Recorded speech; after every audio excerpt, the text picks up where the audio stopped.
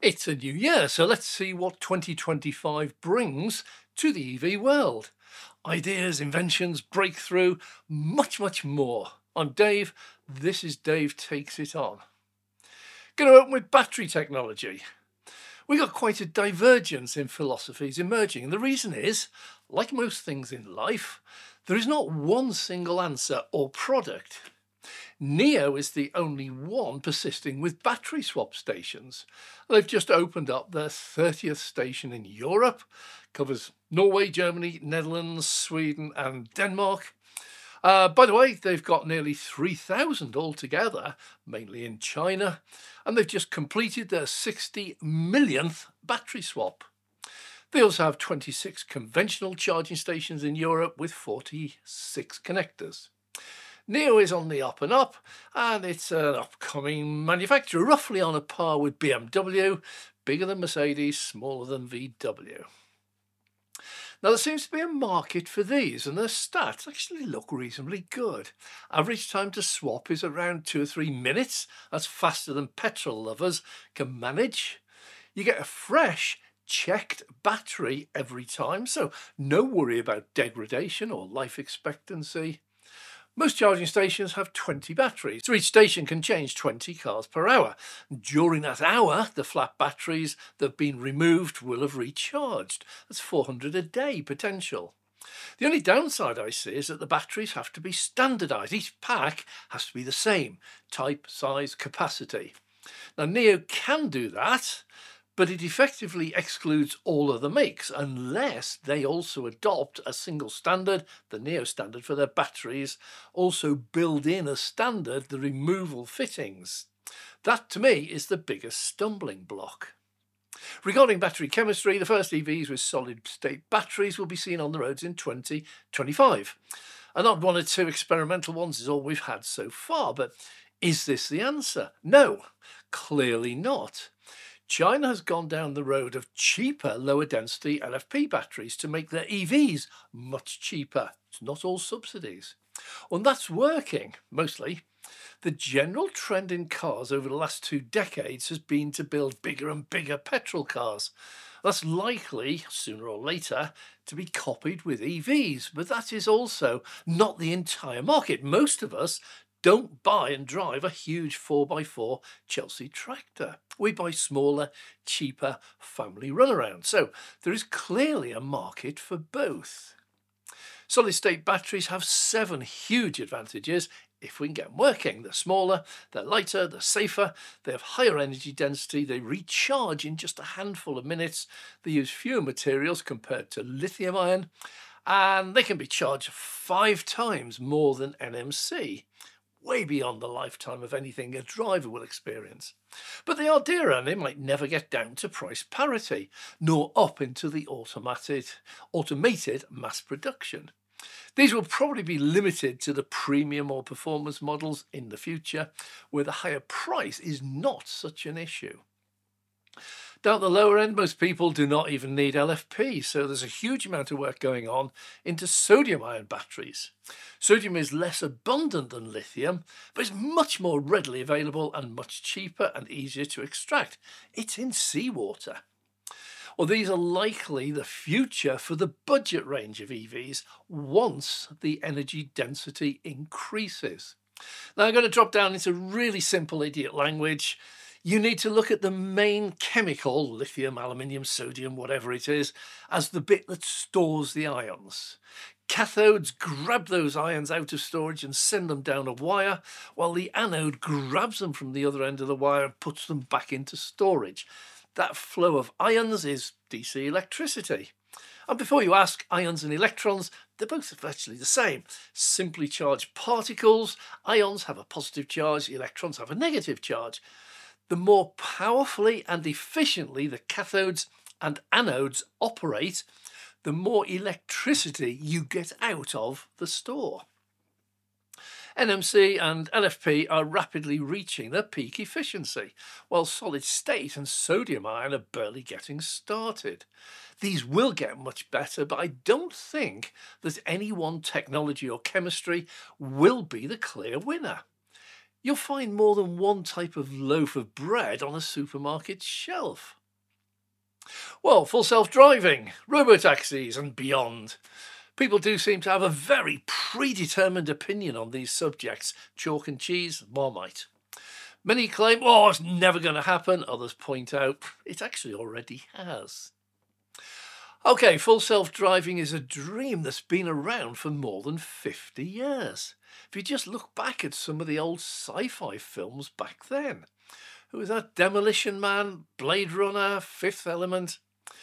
Now, arguments against full self-driving always focus on a tiny, minuscule number of highly unlikely, verging on the impossible scenarios where a driverless taxi would not be able to cope at all.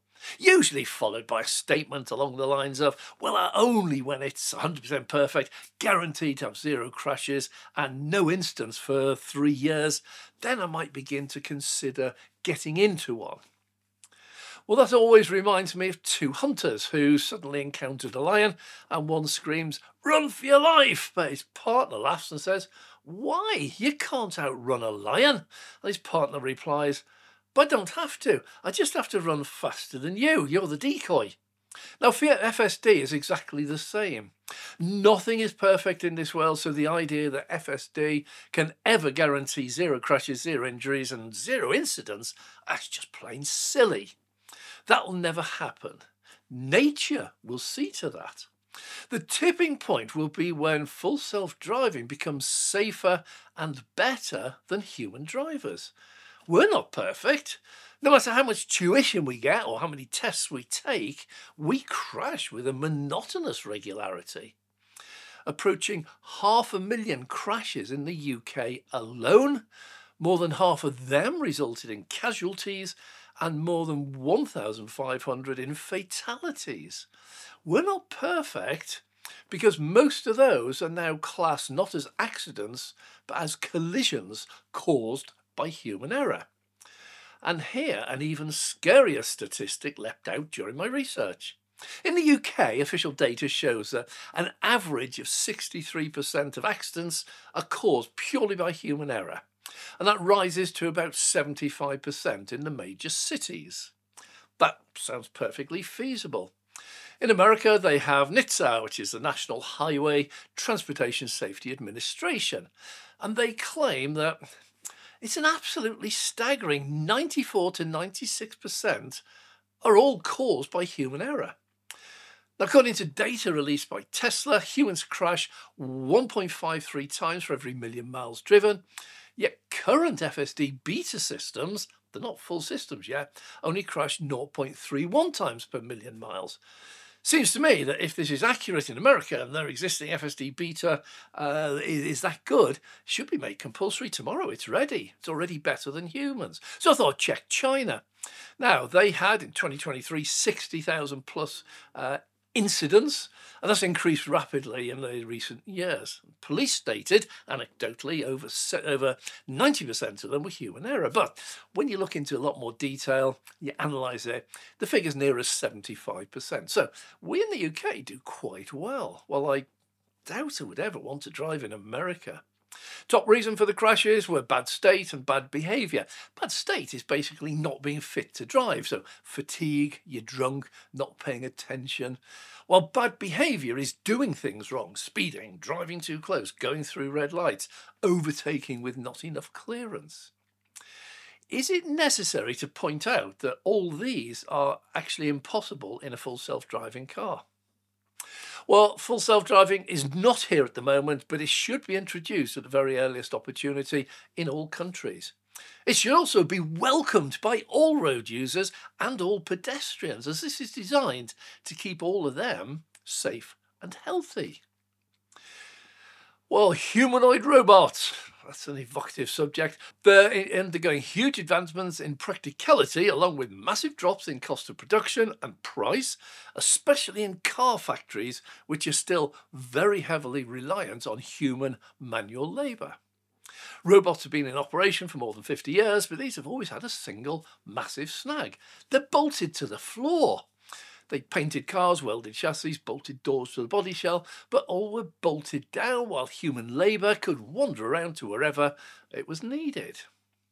2025 is likely to see huge leaps forward in advanced humanoid robots.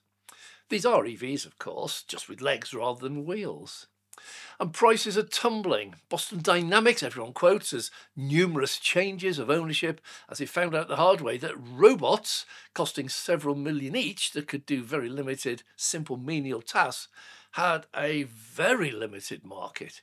Even the very much cheaper Spot the Dog, rumoured to cost around about $75,000 each, that's only sold about 1,000 units ever. There is simply not much demand for a dog-like robot.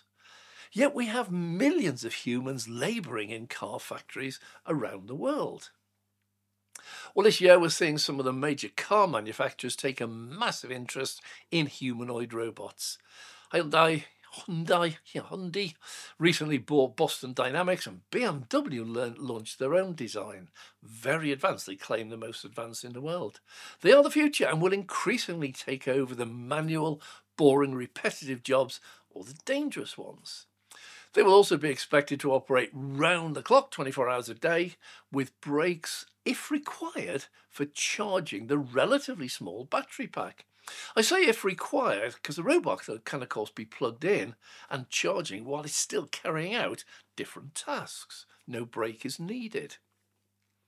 Well, the first company to mass produce fully capable humanoid robots on a mass scale is going to become an absolute giant in the manufacturing world. The overall market is larger than anything, larger than there are people on the planet. See, not only could each home have one or more, but they will work in factories, on board ships, on farms, laying new roads, digging ditches, building houses. Ironically, they're also going to end up making more of themselves. In 2025, we'll begin to see the scope these have. Now, air taxis. Well, drones have taken over the world. If we don't have one, we know someone who does. And these are also electric vehicles. This year, it was a best choice Christmas present for many kids around the world. It didn't take long before people realised that far from being a toy, if you can program a drone to fly a set route, land safely and quickly, avoiding all traffic, and with no human intervention, then there's a market for making them big enough to start carrying parcels. And if you can carry parcels, why not humans? So it begins. And don't even bother saying they're never going to work. Amazon is actually using them already. In fact, you may well have already received a parcel from one. They are here and they're working. But you can afford to lose a parcel or two, or even the parcel and the drone if things go wrong. You cannot afford to do the same with passengers on board. But they can quite happily and easily carry people. These are also already here and working. Now, commercial licenses are really scarce at the moment, a bit like rocking horse droppings, but often the reasons for delays is more social than technical. Who's liable in the event of a crash? How can we be sure they won't run into each other? How safe are they? But these are being worked through, and each will be resolved in time, as will the range and the speed and the carrying capacity. We forget at one time we hand cranked our petrol engines. I remember that, and required a man with a red flag walking in front as we drove. Don't remember that. Aircraft only carried one or two operators, usually a pilot and a bomber, and they were incapable of crossing the English Channel. Technology moves on constantly. How long will it be before we get a 2 or 4 man drone that can fly for 1,000 miles at speeds of well over 200 miles an hour? See, that would make a holiday in Barcelona for a family from Manchester a journey of 3 or 4 hours in a private Airtaxi. And that would make it a realistic alternative to getting to the airport 3 hours ahead of time, paying for parking, flying for 3 hours, then queuing up for hours to get your luggage. It'll make all that a thing of the past.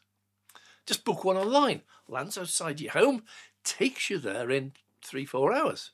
They're currently at the red flag stage, certainly, but it will not be like that, and it won't be long before we can get into one for a holiday. Without having a pilot or crew to pay, they should actually be quite cheap. From there, fully electric passenger aircraft are then likely to follow. Well, linked to solid-state batteries that offer massive power density and range with incredibly quick recharge times, their future is all but guaranteed.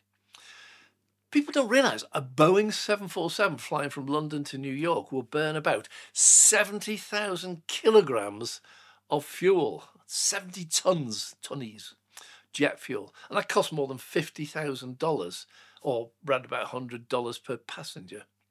And here is a fascinating statistic. There are more than 10,000 people alive today in the UK who, when they were born, could not even get on a passenger plane as they didn't exist at that time. Oh, last thing, newsflash, nuclear fusion is advancing rapidly. It's likely to be a reality in the next, you guessed it, 20 years. So no more power cuts. Well, thanks very much for watching. I'm Dave. If you have enjoyed this, please click the like button. We want to thank you for watching along as Dave takes it on. And if you like what we do, all we ask of you is to click that like and subscribe to follow along. Thank you for watching Dave Takes It On. Yep. I can't think of anything interesting to say.